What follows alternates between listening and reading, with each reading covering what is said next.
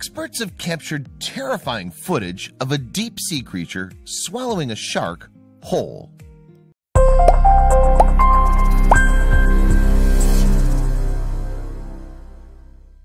Almost 1,500 feet below the surface, researchers are filming the Atlantic Ocean seabed using a remotely operated vehicle, ROV. Yet in amongst the fish, coral, and sponges, something far more sinister is lurking. And as they watch a school of sharks feast on a swordfish carcass, a mysterious creature makes its deadly move. Now for 45 minutes, the team has been exploring the ocean floor, watching live images beamed from the ROV. Then they stumble upon the fresh carcass, which draws creatures from far and wide to feast upon its flesh. And while fish, eels, and crabs all get involved, a band of sharks is dominating the feeding frenzy. Indeed, with their beady eyes and wide mouths, members of the dogfish family dig in with ruthless abandon. But surprisingly, this is far from the most frightening thing that the team will discover in the depths below. And as the predators continue to feast on the carcass, another creature zooms in to take the spotlight. Shockingly, it makes an on-screen debut that the researchers will never forget. In the 21st century, it's easy to fall into the trap of thinking that we know everything about planet Earth. And despite mankind conquering the highest mountain peaks and exploring the remotest jungles, there are still hugely unexplored swaths. We're talking mainly, of course, about the depths of the oceans, which remain incredibly hazardous to us humans. In fact, it's often said that we know more about outer space than the world beneath the waves. And with water making up more than 70% of the Earth, there remain plenty of hidden secrets. However, with the help of scientists, we're finally beginning to unravel some of the mysteries of the sea. Today, scientists believe that it's more important than ever to understand how the oceans and our climate are changing. So organizations such as the National Oceanic and Atmospheric Administration, or NOAA, commit themselves to studying the dynamics of planet Earth. What's more, they openly share their knowledge and findings. But it's the NOAA's Office of Ocean Exploration and Research, OER, we're interested in on this occasion. Because this team of staff deal with exploring the secrets of the deep.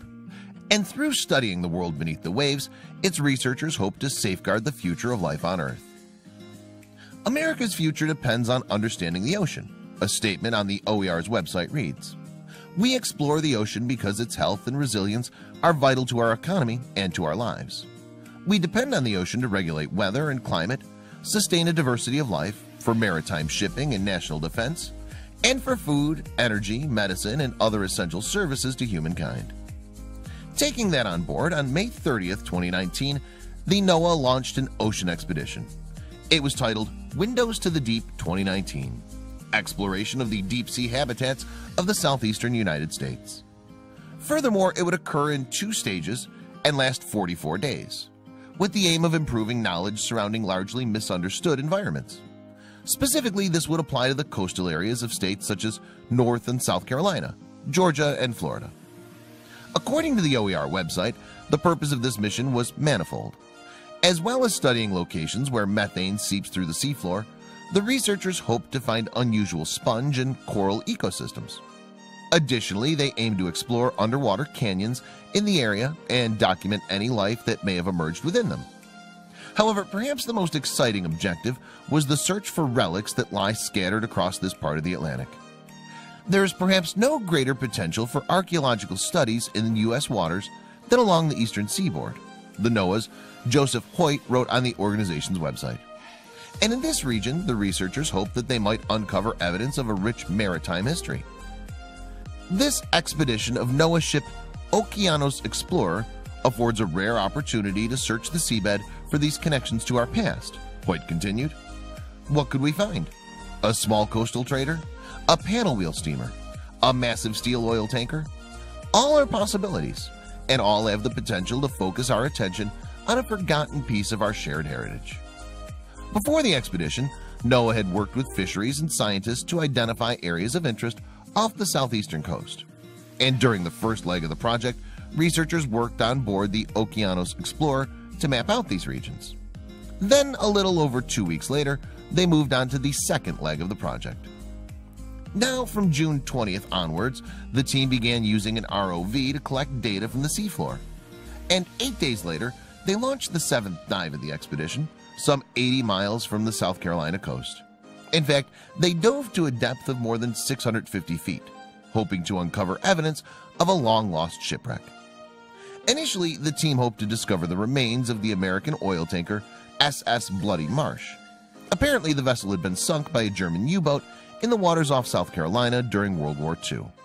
As the story goes, the ship was en route to New York from Houston, Texas in July 1943, and because of its potentially volatile cargo, it was high on NOAA's wish list of targets. Sadly though, the team couldn't find the remains of SS Bloody Marsh this time around. However, they did discover an abundance of fascinating marine life while exploring the seafloor in the region. And soon they'd switch the focus of this particular dive from wreck hunting to biological and geological study. Not before long, the expedition began to turn up results. In fact, the researchers identified a species of coral that had not been previously seen during earlier dives. This was a stony coral from the family Hydrosia. However, it was what they stumbled upon in the last 45 minutes of the dive that really caused a stir. For you see, researchers watching live footage from the ROV spotted a cluster of sharks gathered around a swordfish carcass. Now, this carcass had sunk all the way to the ocean floor. Apparently, the unfortunate creature had only recently died, and as many as 11 predators began digging into its quickly depleting remains. According to experts, the sharks were actually representative of two different species, both members of the Squalidae family.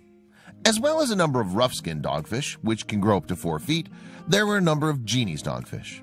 Interestingly, these creatures were only discovered in 2018, when they were named after Dr. Jeannie Clark, a renowned marine scientist. Amazingly, the NOAA researchers believe that these dogfish had likely traveled long distances in order to feed on the swordfish. What's more, they suspect tracking down the carcass could have something to do with vibrations or chemicals in the water. For example, they say the vibrations could have come from the swordfish struggling, which were picked up by the dogfish. To add to this, researchers noted how the feast was a strong example of the marine food chain in action. Indeed, one noted how the swordfish, based either near the surface or at medium depths, died before traveling to the seabed. There, it became a worthy meal for creatures living at the bottom of the ocean. However, the unusual sight of sharks feeding on a swordfish was far from the most exciting thing to take place. Indeed, as researchers were watching the creatures feed via the ROV, something incredible happened. Slowly from the gloom outside the ROV's light beam, a giant wreckfish sailed into view. Typically found in deep water, wreckfish often lurk in underwater caves and amongst the remains of sunken ships. In fact, this is the reason for their evocative name. Mostly blue-gray in appearance, they display a ridge of spiny fins along their upper side and boast a big head. But let's not forget to mention that they're equipped with an equally cavernous mouth. And soon the researchers would see firsthand just what damage the creature's mighty jaws are capable of. Normally, wreckfish feed on migrating creatures such as squid or other fish. And with a plentiful supply, they can grow up to a staggering 6.5 feet in length, weighing a maximum of 220 pounds.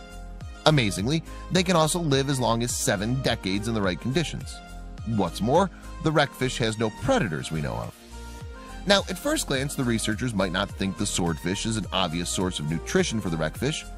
In fact, this particular creature doesn't appear to want to join in the feeding frenzy taking place amongst the sharks. However, the clever predator had something entirely different in mind, and it didn't concern going after the dead fish. So, as the researchers watched, the wreckfish swiftly emerged from the shadows of the ROV. Apparently, it had been using the vehicle as cover to approach the sharks, who remained unaware of its presence. And before anyone could register what was happening, the creature had snagged up a dogfish in its powerful jaws. Stunningly, the crew could see the tail of the doomed dogfish wriggling hopelessly in the predator's jaws. And perhaps unsurprisingly, they reacted to the incredible sight with awe. "Oh my God!" cried out one researcher. "Yes, it has a whole shark in its mouth. Wow, I'm going to remember this forever." Soon it became clear that the crew of Okeanos Explorer weren't the only ones awestruck by the wreckfish's feeding tactics. And within weeks, the video had been viewed more than 1 million times. Meanwhile, writers for a number of online science websites were quick to draw attention to the staggering footage. Now, surprisingly, it's not the first time that a predator has been caught on camera indulging in a surprising meal. In fact, in August 2014, the YouTube channel Gim BB14 published a video of a fisherman hooking a blacktip shark. Indeed, this was off the coast of Bonita Springs in Florida, and sadly his triumph did not last for long. Dramatically, as the fisherman attempted to reel in his 4-foot catch, an ominous shadow rose up from the depths below, and suddenly a massive grouper broke the surface of the water, snatching the shark in one vicious bite. Furthermore, as those on the boat reacted with amazement, both creatures quickly vanished beneath the waves. In fact, it may surprise you to know that the grouper video has been viewed more than 67 million times. And apparently such ambitious meals are not unheard of where groupers are concerned. In fact, some 4 years earlier, a similar creature made the headlines in Everglades City. Strikingly, this is just around 50 miles from where the previous incident took place. In July 2018, the Florida-based Everglades Fishing Company released a video from a recent excursion, and in it a lucky angler can be seen landing a sizable shark. However, just as the catch is being reeled in, the shadow of another giant grouper appears nearby. But this time, Captain Jimmy Wheeler knew exactly what to expect. Watch this, you guys are going to freak out. Wheeler can be heard warning his oblivious passengers. And suddenly, an Atlantic Goliath grouper snatches the shark from the surface in one big gulp. According to those present, it's thought that the massive fish weighed in at a staggering 500 pounds. "He's just sucked it in," Wheeler's wife Michelle explained in a 2018 interview with Fox News. "I don't remember ever seeing anything this crazy." However, the crew noted that the shark was not the grouper's only big meal of the day. In fact, Wheeler himself later observed the same creature feasting on a stingray, or possibly a manta ray. Intriguingly, unlike the wreckfish, Goliath groupers are typically found in shallow waters, particularly in tropical regions. And usually they feast on a diet of smaller prey, such as fish, crustaceans, and octopods. However, they've also been observed attacking larger creatures such as lemon sharks and even human divers. And their size can be something to behold. Under the right conditions, Goliath groupers can grow to more than 8 feet long and weigh almost 800 pounds. And with their vast size, they're becoming a nuisance for the fishermen who share the same waters. "They're eating everything," Michelle said. What's more, Goliath groupers are protected in Florida due to their dwindling populations, so it's unlikely to be stopped anytime soon from indulging in large meals.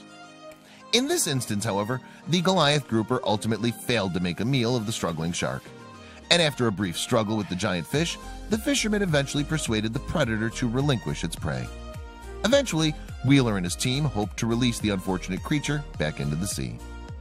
Meanwhile, after the wreckfish encounter, the NOAA team continued to research the underwater habitats off the southeastern United States. In fact, before the expedition finished on July 12th, they completed a total of 19 dives. As well as that unforgettable moment, there were also a number of other highlights to the mission. For example, on the expedition's 17th dive, the researchers captured incredible footage of an octopus protecting her eggs. Now, interestingly, this is a job that she might still be undertaking up to 4 years down the line. Furthermore, on their next trip beneath the surface, they stumbled upon an amazing collection of bubblegum coral. This was in a region known as Baltimore Canyon. Eventually, the mission concluded with a visit to Norfolk Seeps, an area where methane escapes through the seafloor. But while the researchers gathered numerous fascinating insights, the encounter from their 7th outing remained their most dramatic by far. Sometimes sharks just happen.